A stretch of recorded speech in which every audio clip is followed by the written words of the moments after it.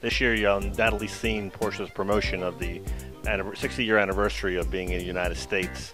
And if you've seen the press releases and followed their website, you've no doubt seen this particular car. And perhaps this gentleman who owns the car got a great story behind it. And it's here at the LA Auto Show to show the connection between the 356 and the modern Porsches that are being built today. We're here with Dick Brumme. Dick, this car actually came all the way from Annapolis, Maryland, and looks like it arrived nice and safe, and I'm sure that you're happy to see it here in the condition that it's in. What condition was it in when you actually got it? When we got the car, it had been in a wreck in 1967, 1968, and put away in a garage in Annapolis and left there until about 2000, 99, 2000. And then at that point, it was shipped to Ohio to Lowell Civey, the restorer, and he went to work on it. And then the gentleman that owned the car was in his 80s, got shipped to Korea with his wife. They were going to be there for 3 years. He said he just couldn't handle the restoration of that car and told Lowell to sell it. Lowell called me, we bought the car, and he started work diligently in 2003. And it was finished September of 2010. You've raced, had 356s for a while. You've done the Carrera Panamericana recreation. Were you looking for a car like this, or you just happened to find out about it and decided what would be a neat project to do? Well, I kind of knew about this car for a long time. I have a 61 Roadster, the black Roadster, as you know.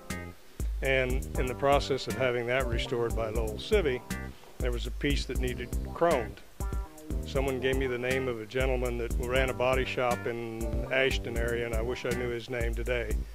But he said, go to Franklin Plating in Philadelphia, they're the best.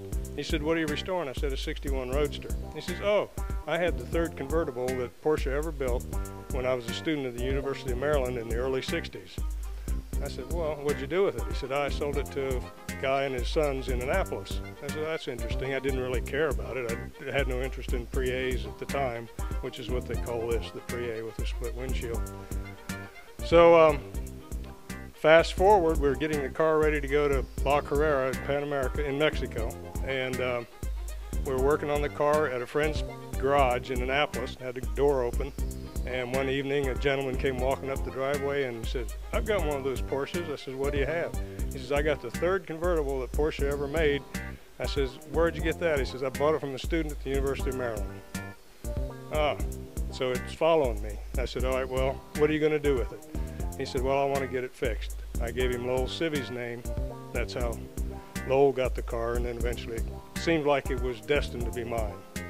Well, you know, a lot of people, for those who don't know, the Pre-A's are the earliest of 356s, and you know the factory was doing things handmade back then, and try to keep records as best they can. But you said your Cardex. What does your Cardex say? The Cardex is, of course, like the birth certificate for the car. What does it say? It says the only thing on the Cardex is the serial number. There's nothing else on there. I talked to Porsche about this.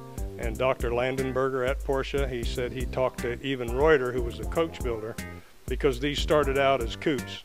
And they gave Reuter 5 coupes to make into cabriolets. Mine was the third one. This is the third one. And they said Reuter had nothing on it besides the serial number. So the car is kind of a mystery car. How it got here, we don't really know. There's a rumor that it belonged to Phil Hill, was maybe given to Phil Hill by Porsche. That's a rumor. I talked to Phil Hill's office. They said, Mr. Hill had a lot of cars in his life. He loved Porsches. It's very possible it was his, and if you want to say it was, we won't deny it. So there you go. Was there anything in particular that you found unique to this car that you might not have seen on other Pre-A's? Well, Lowell Civey, who did the work, and he does beautiful work, he saw a lot of things. He pulled his hair out. He went crazy over this car.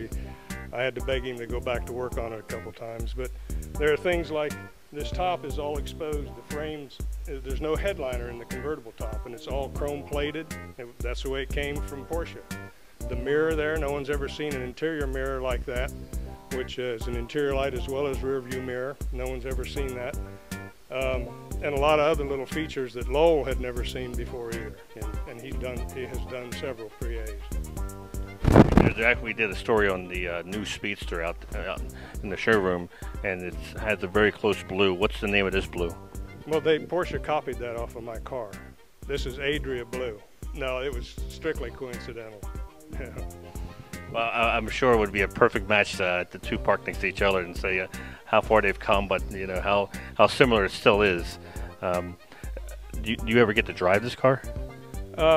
Right now, the way it's set up, I can't get in it to drive it. The seats have what's called a recliner system, and it doesn't come back far enough. They did away with that after the first year, but that was the original seat.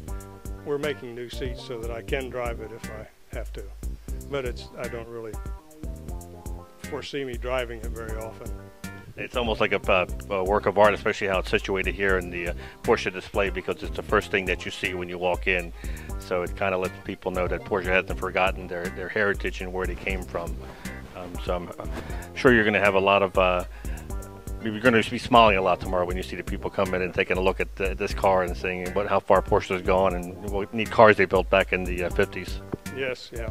Can you imagine driving this around town and parking it in a grocery store and leaving it? No, I can't do that. A little bit of hair I have left would be gone completely. But there you go. Yet another great thing to see here at the LA Auto Show.